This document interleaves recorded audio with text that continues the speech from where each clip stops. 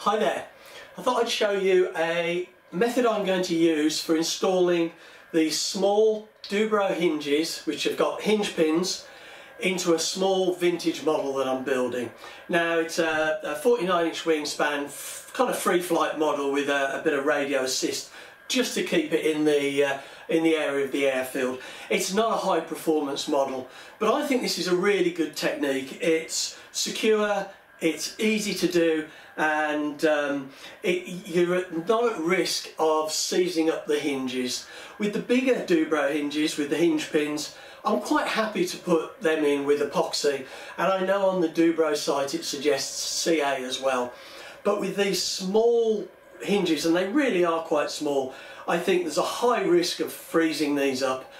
And as I'm using micro servos in this model, I don't want stiff hinges. So anyway, first off, I will show you how to cut the slot for these hinges. They're lovely and thin, and then we'll have a look at actually how I'm going to hold them in place. First thing is you need to find the centre line, and you can either do that with a centering tool like this, which has got a little pin there. You just twist it and slide it, and it will just put a centre line in like that. Alternatively, you can just do it by eye, but you need to make sure that your hinges are all in line and central. Now, once you've done that, I would get a hinge, measure the width of the hinge on the balsa. No point in making a slot that is too big. So let me just do that, all fingers and thumbs here. Okay, so if that's where we want to get our slot, we get a nice sharp scalpel and we just run that scalpel down where we need the slot. And we don't do that very deep at first. It just wants to be nice and shallow. Obviously we've got a sharp scalpel here. We need to be quite careful that we don't cut ourselves. So there we go. And now there we have a slot. Just run that backwards and forwards, and this hinge now should just slip in there really nice and snugly. Yes, that is a lovely tight fit and quite easy to do even on a really thin piece of balsa like this. And I see no reason why you couldn't do this on a 1/8 piece of balsa as well, because these hinges, as you can see, really are quite thin. So what we're going to do now is we have got the slots cut previously. I now need to cut the covering, so I'm just going to do that with my scalpel.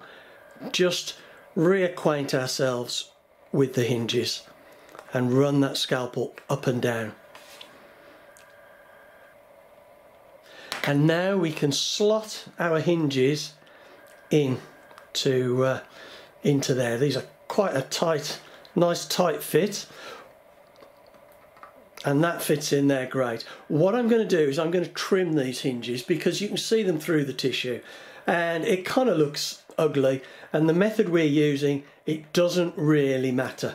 So I'm going to trim these hinges and I'm going to put all this together and make sure that the fin and the rudder assembly work nicely with the hinges before we secure them in place. Right, I've now got this hinged, and you can see it's a really tight fit there. If I was pushing glue in, the chances of glue getting in there is quite high, and trying to clean it out would be quite difficult. So anyway, I've got this pushed together. You can just about see the back of the hinge maybe just sticking into the structure there. So just very slightly longer than this 3/16. So what we're going to do to secure this is we're going to peg it, and I'm going to drill a 2mm hole in the middle of this 3/16. I know I'm mixing my imperial and my metric here, sorry, but I'm going to drill a 2mm hole to insert a cocktail stick in this 3/16 balsa, and this is an example of what it's going to look like. You can see there I've drilled that, punched the peg in, and then and the important bit is to CA this afterwards, and that is really solid. Because it's CA'd, it doesn't weaken this the actual structure, the balsa, and yet that will not come out. That is really, really strong. So I think it's a really good solution to this. So I'm going to drill the holes now, and we'll put this peg in.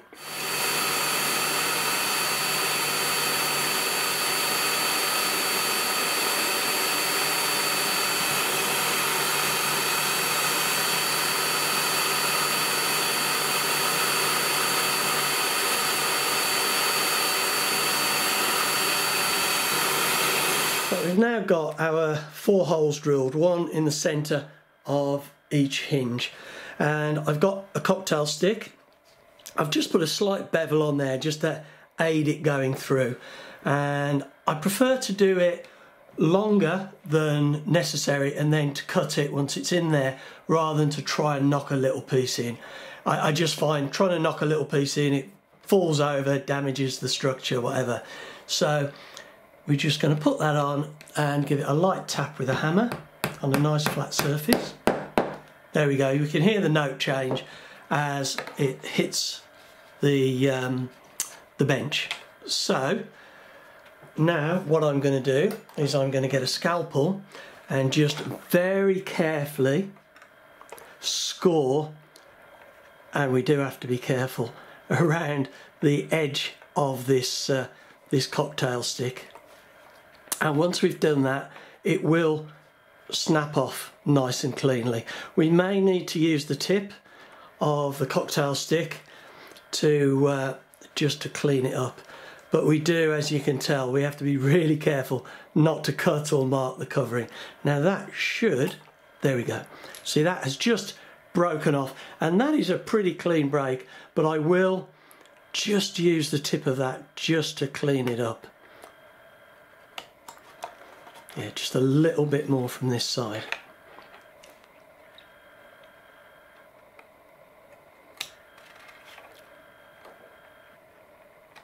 There we go. I mean, this is probably the most risky bit of the whole process, because we're so close to our covering with a sharp knife. But there. Yeah, that feels great. And what we can do is just, yeah, and you can hardly feel that now. So I will get on and peg the rest, and then I will show you what I'm going to do to cover that. Right, I've now got all 4 pegged and nicely smoothed off. You can't feel that at all, hardly. And I've just gone round and put a blob of CA on the pin of each one. And it's worth testing your nozzle first, so you don't put on a big dollop that goes on your covering, just a nice small amount. Now the CA isn't needed to hold the peg in as such, but it is there to restore the integrity of this piece of 316 that we've just drilled a hole in.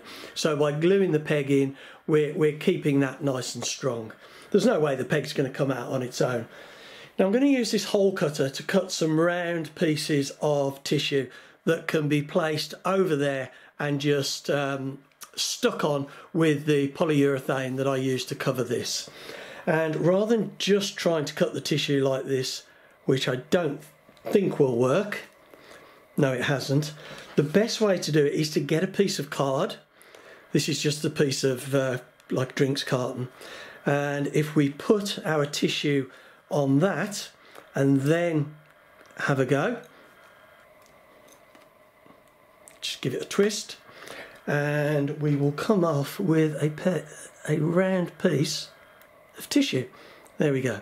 So there's one. Right, now I've got my discs of tissue cut. I'm going to go around with this polyurethane, which is the finish on this fin, and I'm just going to put that over the over where the peg is. Now this is a polyurethane that I know is diesel, glow and petrol resistant, and that will just cover over like that. It's not going to cover it up entirely, it just kind of masks it.